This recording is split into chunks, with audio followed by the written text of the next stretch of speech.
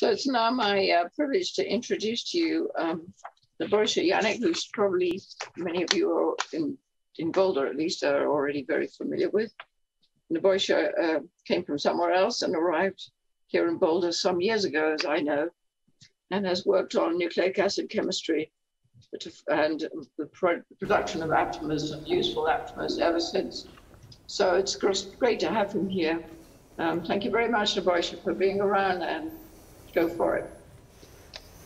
Thank you very much, Pippa. And it's a real honor to be here. Thank you, Larry, for this invitation.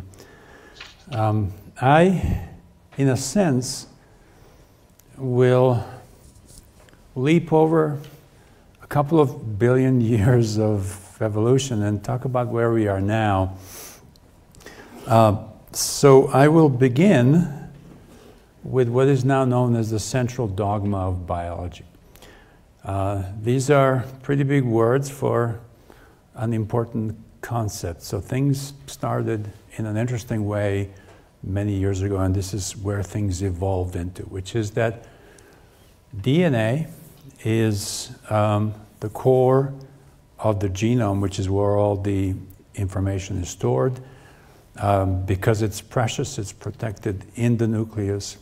And when it's time to activate genes, it makes a copy of RNA in a process called transcription. And then the RNA, which now is allowed to move into the cytoplasm, where there's all kinds of activity, then is translated into proteins. Proteins do many things. They are structural components of many cells and tissues. They're involved in transport and storage. They're responsible for communication within cells and organs and also between them. They mount immune responses. They catalyze reactions and activate genes and many other things.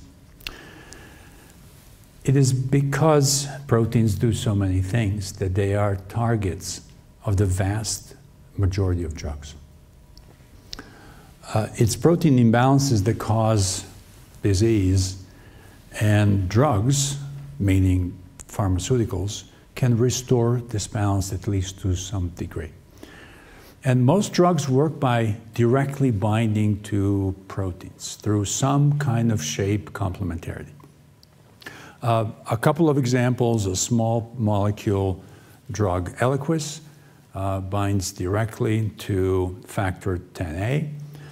Another drug, Herceptin, binds directly, which is an antibody, binds directly to HER2. And it is through protein measurements that we can gain insight into disease and health.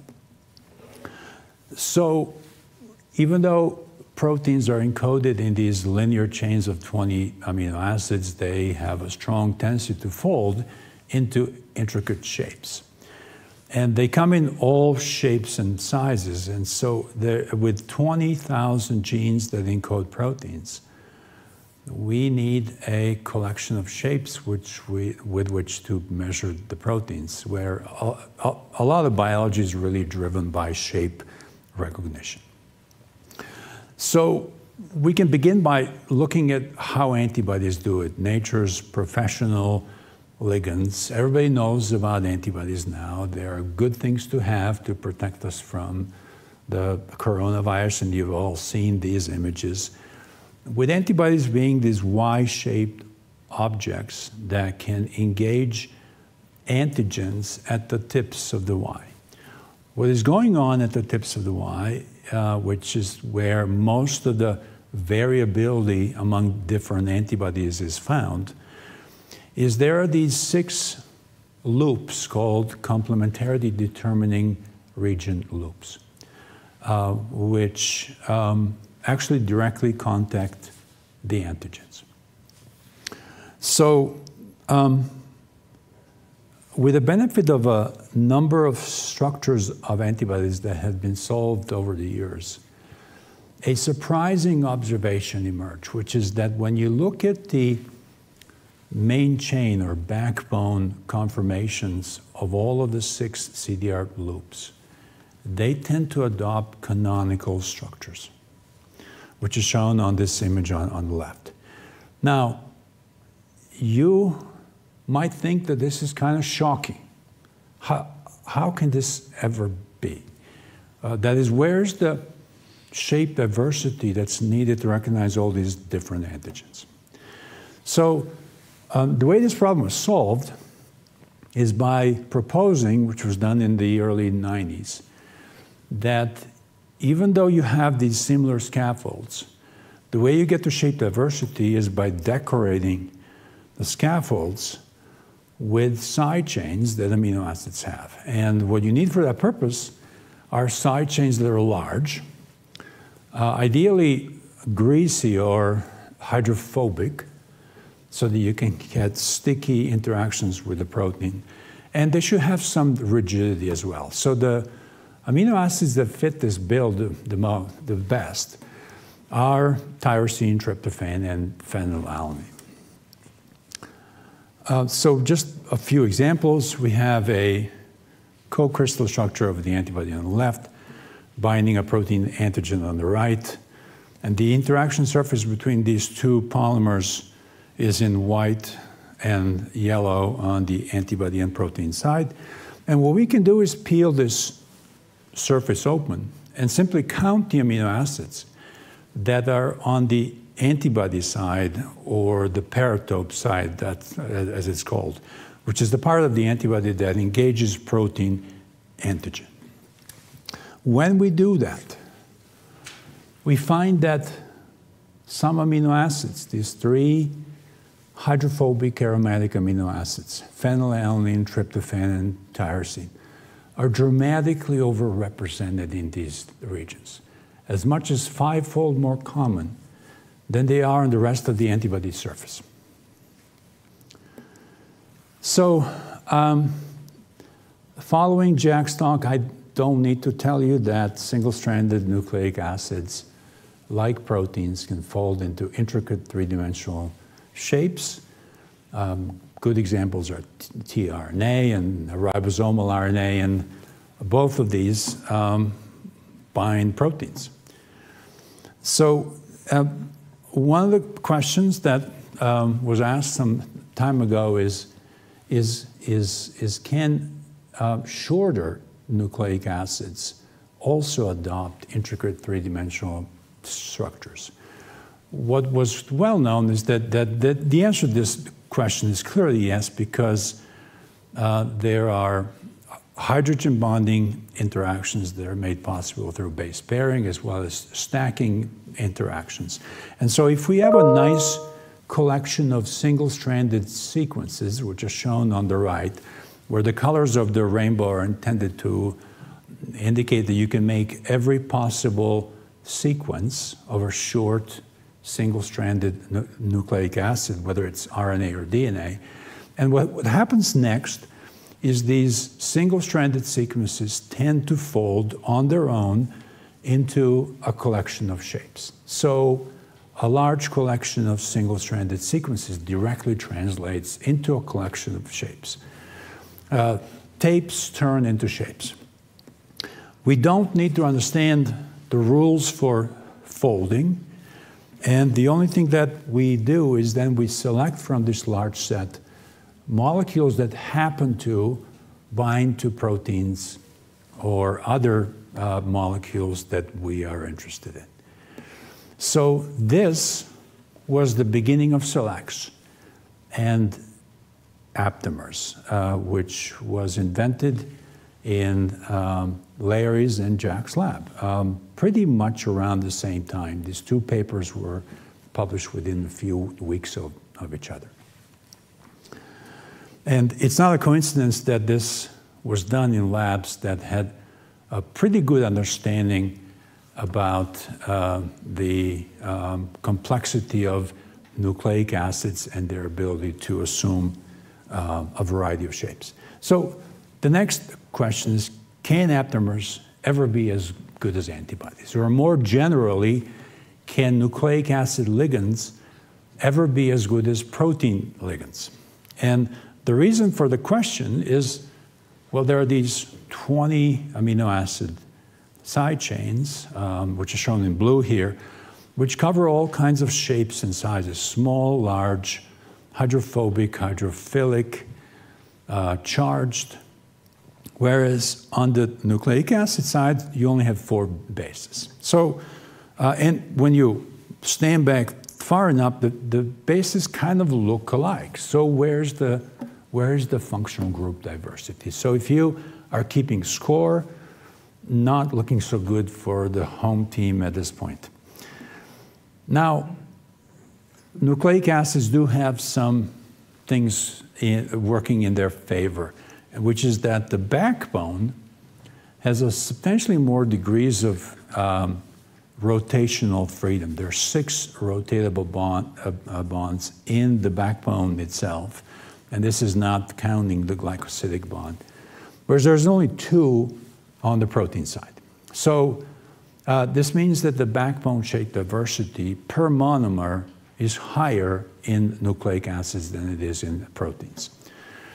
The other thing that's worth noting is that aptamers do not have to assume these canonical structures like antibodies do. So we have a score that's a little bit even at this point. And really the best argument that we have being hammered by these questions in the early days is just numbers. A typical antibody germline repertoire is about 10 to the 8, 10 to the 9th different sequences when you look at the CDR regions, whereas we can readily screen nucleic acid libraries up to 10 to the 15 molecules. So again, the score is even a little bit, and this is log scale. So nevertheless, chemical diversity remained on a lot of people's minds, and fortunately, there is a way to introduce additional chemical diversity at the 5 position of pyrimidines, which is shown in this image on the lower left, where through this clever palladium-catalyzed carboxyamidation reaction, as it's called, we can introduce a large number of side chains into one of the bases. And we can make both triphosphates, which Jack has mentioned before, which are required for enzymatic steps of the SELEX process, but we can also make variants called phosphoramidites, which are needed for chemical synthesis of nucleic acids.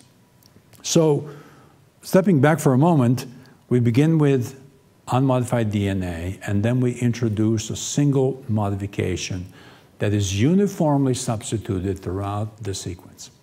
So, but we can have a whole bunch of different side chains because the chemistry allows us to do that. So if we can have only one per library, what should that be? Now, remember this over-representation of certain amino acids in the antibodies. We found empirically that the very same types of side chains in the context of nucleic acids does the same thing. That is, it improves the efficiency with which we can identify high affinity ligands to many proteins. And so we have named these reagents slow off-rate modified aptamers or somomers to reflect their composition and kinetic properties. Now, if we can start this movie, the role of these side chains became clear as we learned something about these from crystal structures. I don't think I can start it from here, and hopefully it'll work. So what we have here is an aptamer on the top, shaded in green, bound to a protein, which is in gray on the bottom. And what you will see if we can get this to rotate is that these side chains actually directly contact the protein and create a surface that has exquisite shape complementarity. Maybe I'll give you just 1 minute.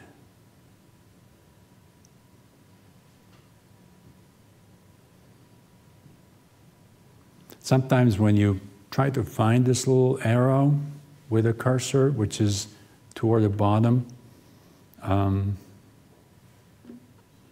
that can work.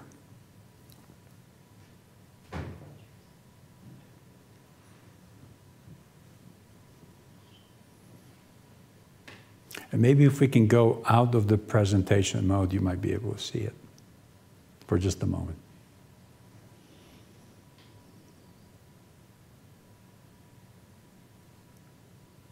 Okay, well, let's just move on. Now, if we go on to the next slide, please, or I guess I can do that.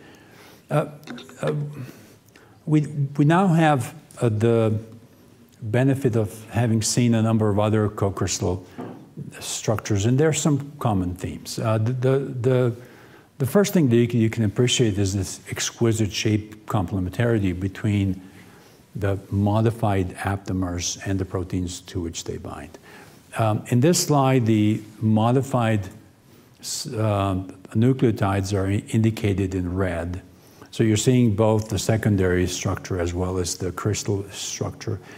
And what became apparent pretty quickly is that not only do these side chains actually directly contact the protein, but they also participate in internal motifs that are quite novel.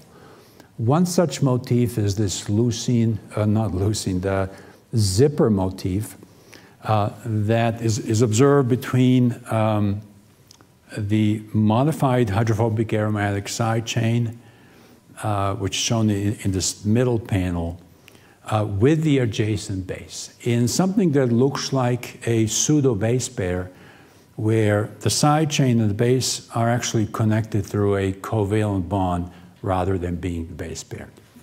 And this can happen without disrupting the two helices. We're now seeing the same motif in a number of co-crystal structures, so this apparently is a good solution for creating folded structures. And the other thing that we're seeing is these frank hydrophobic cores that are made by approximation of the hydrophobic side chains to make these pockets that are known to stabilize folded conformations in proteins. Some of our recent work with Anna Pyle at Yale, which is not yet published, really will once we get to show it, will show you a hydrophobic core that is, substantially larger than this. So this also appears to be a recurrent motif.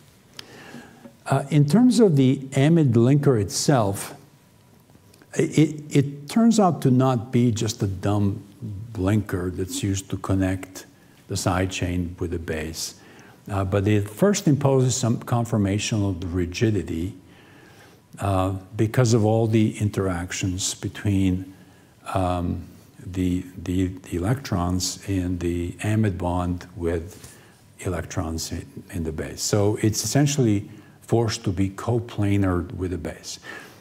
This kind of rigidity turns out to be important for success of SELECTs, and this amide bond, as in proteins, participates in making both the internal motifs as well as direct contacts with the protein. We have now looked at a number of these in these co-crystal structures, and the way we typically draw things, which is on the left, actually turns out not to be at all what these things look like in reality, where the glycosidic bond tends to be in the anti-configuration. The two carbonyls, one from the amide nitrogen and one from the 4 position of the base are always in the configuration, and then the amide bond itself tends to be trans. Maybe not all that surprising, but this is what things look like for the most part. We can then turn this by 90 degrees, and then we are expecting the amide bond to be coplanar with a uracil ring. And if there are any deviations, we can see that through this particular dihedral angle. So when we do that, from the number of co-crystal structures that we have, we see that, in fact, the dihedral angle is pretty close to being coplanar, but with some reasonable deviations. And so where we see these deviations is in cases where the side chains make internal motifs or they participate in protein contact. So the energetic cost that has to be paid for deviating for the coplanar geometry appears to be compensated in part by other favorable interactions. In terms of size of the epitopes that aptamers and antibodies engage on proteins, they turn out to be quite similar, somewhere between 400 and 1300 square angstroms.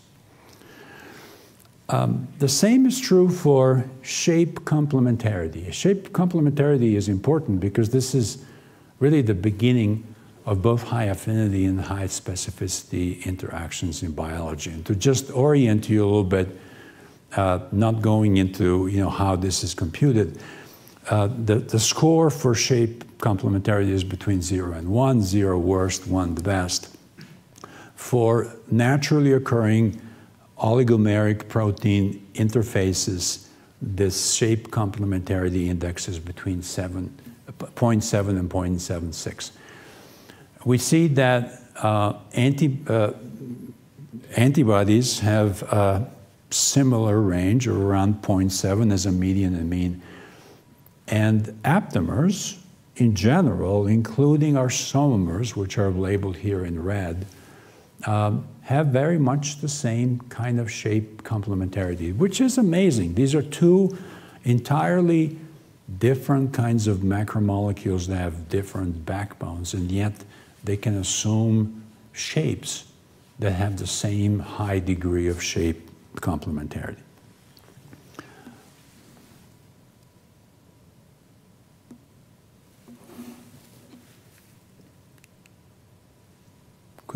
Could we go to the next slide, please?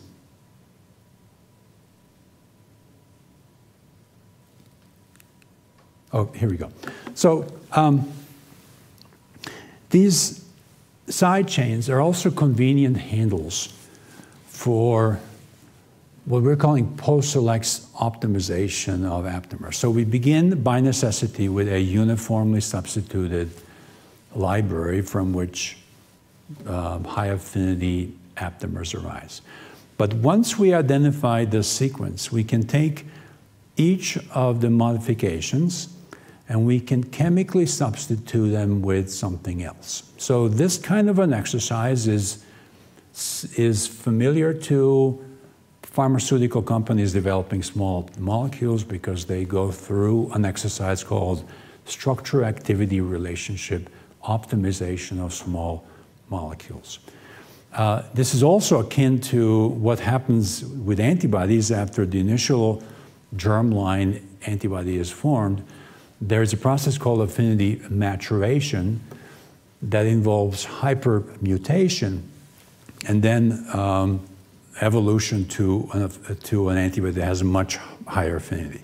So can we do the same? And we absolutely can, because aptamers are made chemically. And so I'll give you an example from our IL-6 somomer, which is shown here on the right as it binds to the protein in gray. And it clearly has these 2 domains. On the left is the so-called G quartet domain, and on the right is the so-called stem loop domain. And they're linked through what looks like a flexible hinge. And so what we have done is we have cut this hinge along the side and then asked, what is the affinity of the G-quartet domain and the stem loop domain? The stem loop domain did not have much binding affinity at all, but the G-quartet domain alone, the sequence of which is shown on the bottom here, has maintained a respectable affinity, albeit 3 orders of magnitude worse than the original aptamer. So maybe not surprising, because when you look at what crystallographers call temperature factors, which simply means how much things are moving in the crystal, blue meaning the least cold amount of motion and red the most, you can see that the most blue is actually in the G-quartet domain. So this is clearly where most binding affinity comes from. And the G-quartet domain itself has 5 modified positions. So what we did is we systematically substituted each of the 5 with one of 15 variations, which is shown on this left-hand side. And the way this table works is if affinity of the variant is made worse, it's red. So this is the ratio of affinities, variant to parent. And if there's an improvement, things are blue. So you can see that for the 5 positions, they have very different tolerance to substitution of any kind. Some really don't tolerate many substitutions at all, but some, like position 7, which is in the first column, you can get substantial improvement in affinity with certain substitutions. The best one is shown on the right, going from this benzyl group to what's called a methylene dioxy group, where we're seeing about a 40-fold improvement in the binding affinity with a single substitution. And when we look at the crystal structure on the left and then a model of this larger group on the right, we can see that this makes sense because we see a much better fit into this exact binding pocket. So having seen so much success with a single modification, we have moved on to making libraries that have 2. And I'm going to briefly step to antibodies again and tell you that based on the work done in Genentech, we now know that you can get perfectly good, reasonable antibodies with only 2 amino acids in the CDR loop. So not 22. But it matters very much which 2, and as long as one of them is tyrosine. And you can see on this crystal structure where tyrosine is in blue why that might be the case. So we decided that we wanted to understand what is the best pair to use in the context of nucleic acid ligands. And we prepare a collection of libraries where we used 5 different modified side chains on deoxyuridine, coupled with 2 on deoxycytosine. And you can think of these 2 top side chains, which are shown in these what are called CPK models. The top 2 are primarily hydrophobic, and then the lower 3 have more hydrophilic character. When we compare the affinities coming out of this set of SELECT experiments, where the affinity is shown on the y-axis in the inverted scale, so the better the affinity, the higher the dot. 4 different libraries, which are shown on the bottom, and for single modifications, we see what we've seen in the past typically, which is it is these hydrophobic aromatic side chains that give us the best results. More hydrophilic side chains, not so much, including, by the way, tyrosine, which is shown in red symbols.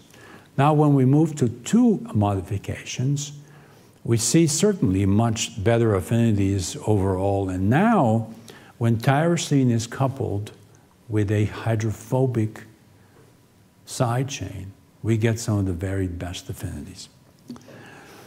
There is another consequence of using two modifications, which is a dramatically improved stability to nucleus degradation, which is useful for a number of things, but especially for therapeutics. With these two or doubly modified libraries showing the best stability against nucleases that are found in human serum. So there are some clear advantages: higher affinity, more complete epitope coverage on the protein, which has allowed us to identify a larger number of sandwich pairs, enhanced nucleus resistance, and then binding properties that tend to be encoded in shorter sequences, which is also quite important for being able to scale up the synthesis of these reagents. So what do we do with all this stuff? Since the theme of this conference is big data, what we have done, which has been really Larry's dream since 1997, is we have now identified, with the benefit of these improvements in select libraries and procedures, we have now identified isomers to more than 7,000 proteins, as well as a method that allows us to measure them concurrently. And the way we do that is cryptically described on this top diagram. So we begin with these complexes that are characterized by exquisite shape recognition. We go through a bunch of washing steps that gets rid of everything that's not bound. And now we're left with nucleic acids only, which we now begin to view as simple tapes that can be hybridized to complementary probe on conventional nucleic acid arrays. So we're now going from shapes to tapes and proteins to DNA. So you might think of this as a bit of a twist on the central dogma, if not really inverting it to achieve this measurement of proteins at large scale. Now,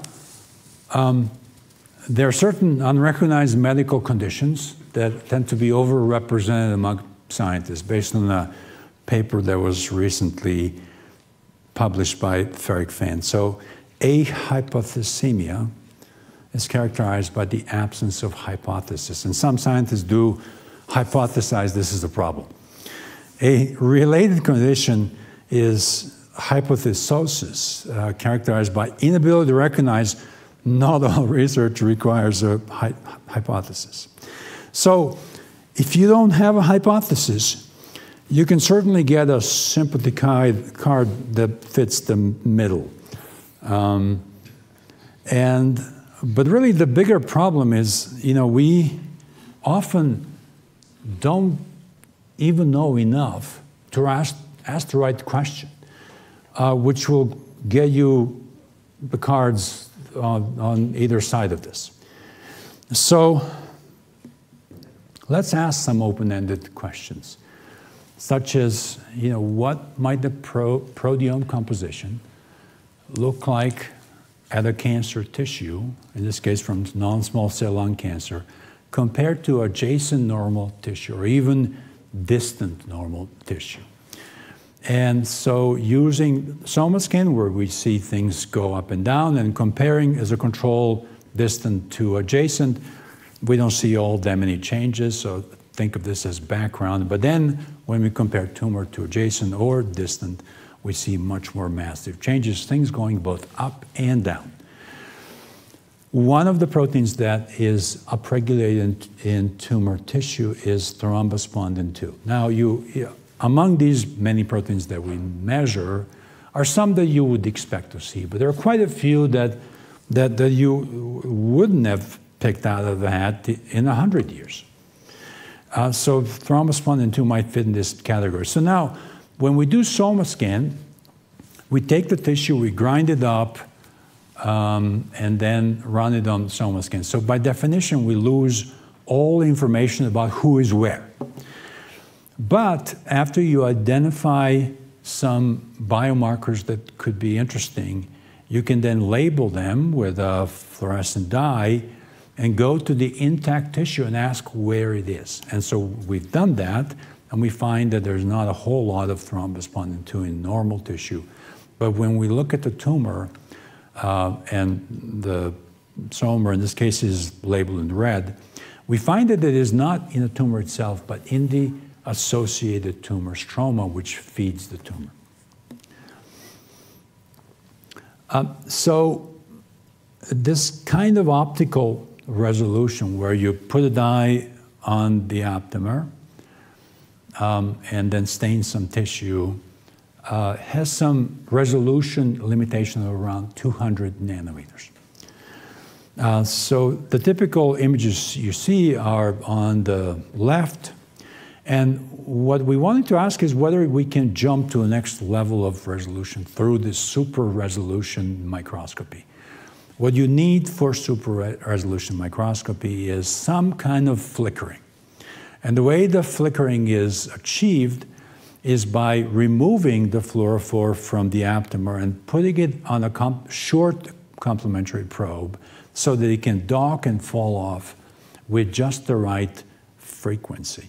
And so then we go from the middle image, which is diffraction limited, and the inset is shown in this little red, yellow rectangle. Then you move that to a higher resolution, and you can see that it's entirely pixelated, but with super resolution of this type, we can then go to actually single molecule resolution, which allows us to discern the distribution, in this case, EGF receptor on the cell surface of these carcinoma cells and actually see how much of it is present in dimers, which is how these receptors transmit the signals.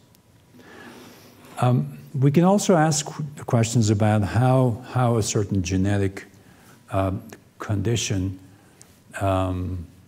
affects the proteome composition. And we've done that with Down syndrome, which is characterized by trisomy at chromosome 21. So individuals who have Downs have 3 chromosomes, 21 rather than 2. What we have found in collaboration with scientists at the Linda Cernick Institute is that of the 300 proteins that are different between individuals who have 3 versus 2 chromosomes 21, 60% of them are down-regulated in Down. Now, that wouldn't necessarily be the first thing you would think about. These people have an extra chromosome, and yet 60% of proteins are down-regulated. So this gives you an idea how important regulation is in biology.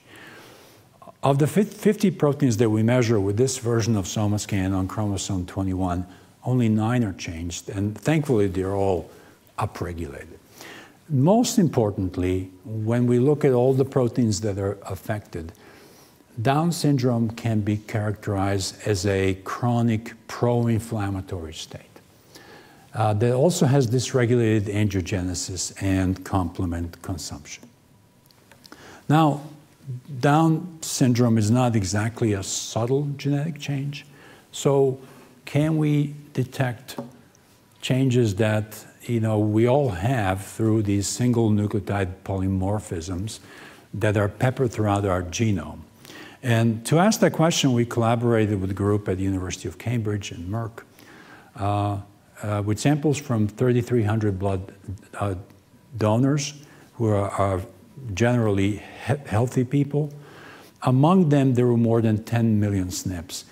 And then we analyzed this group for changes in the 3,600 proteins that we were measuring at a time.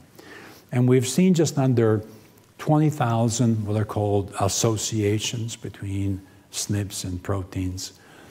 These include both associations between the genes that have the SNPs and the proteins they encode, which are called cis associations, as well as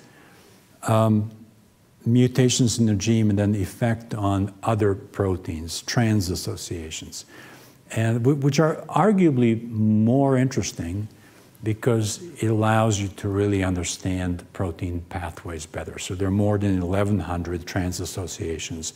Almost 90% have not been previously reported.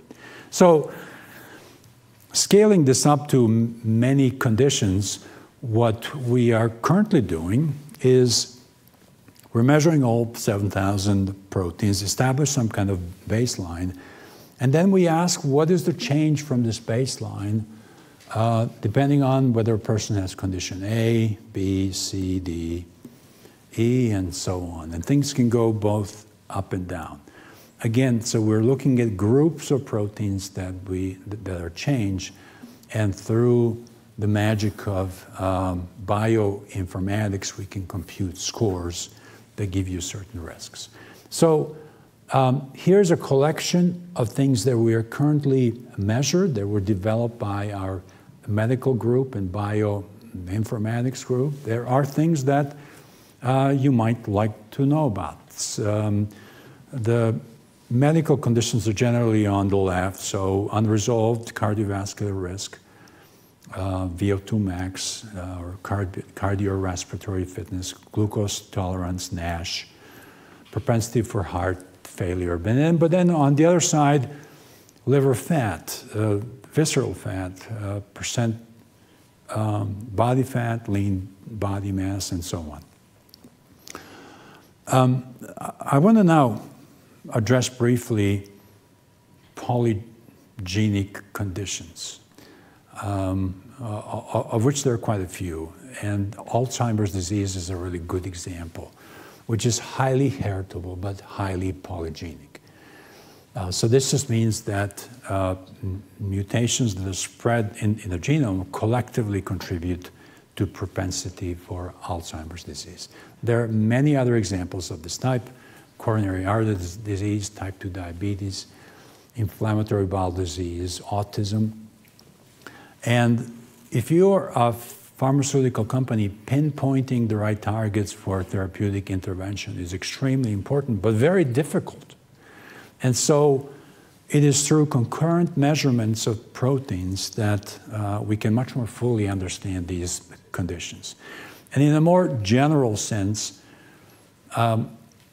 proteins work in networks. This is really their natural habitat.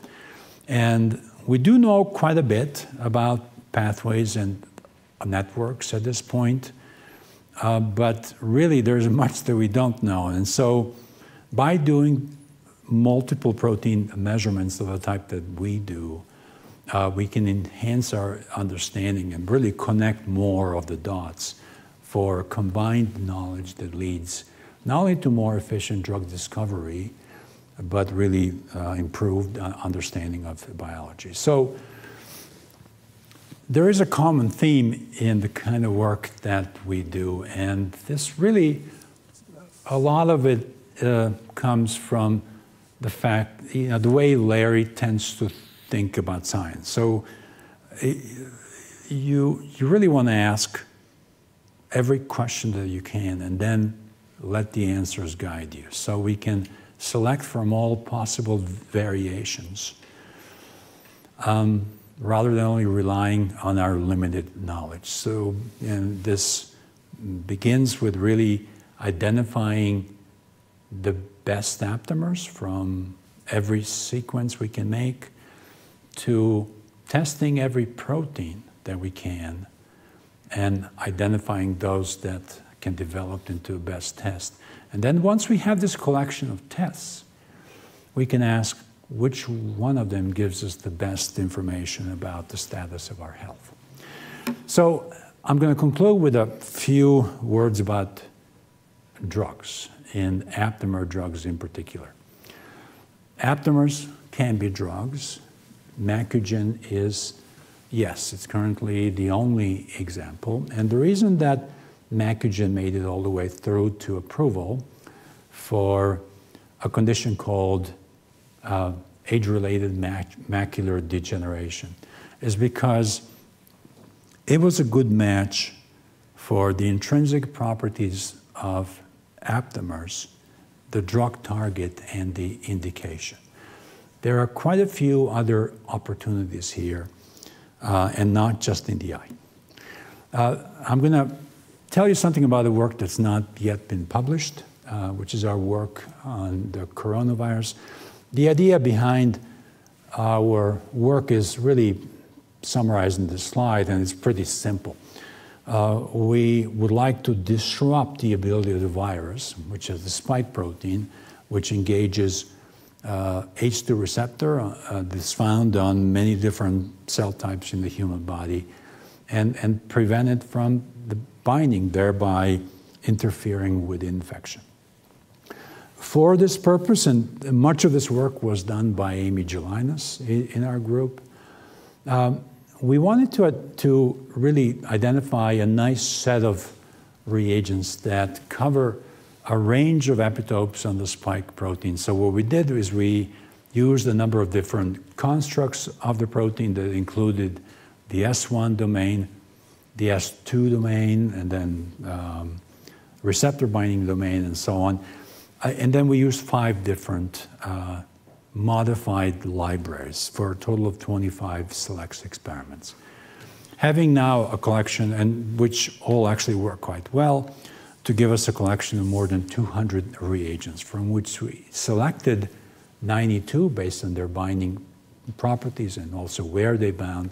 And we collaborated with William James's group at Oxford to test this collection against a live virus in vitro. And the way this assay works is you grow viral cells, and then you expose them to a virus that has varying amounts of these different aptamers. So of the 92, we identified 13, which are shown in these green arrows, that inhibit the virus growth by more than 80%. And you can see that one of them stands out, which is kind of the lower left side of your screen. And we have then confirmed through titration experiments that this reagent inhibits the virus with quite good potency,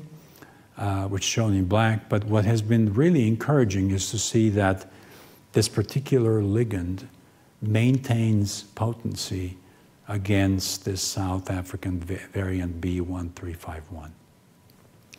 We have then moved on to test a number of candidate reagents. The lead one is on the far left column, against a few other variants just for binding affinity. And we see that in addition to the South African variant, we also maintain good binding affinity against both the UK 117 and the Brazilian P1 variant. And with a nice collection of reagents, what we are thinking about doing is actually linking these into heterodimeric constructs to give us both higher potency as well as to stay ahead of the emergence of variants, because it's more difficult for the virus to develop mutations at 2 different sites. And with that, I want to thank a large number of people with whom I've worked over the years, and our colleagues at Otsuka, Linda Sarnik Institute, University of Cambridge, Max Planck, and University of Oxford, and also Larry, who I've known for now 30 years, for his for a great number of fun scientific discussions, and also for being a friend. So thank you.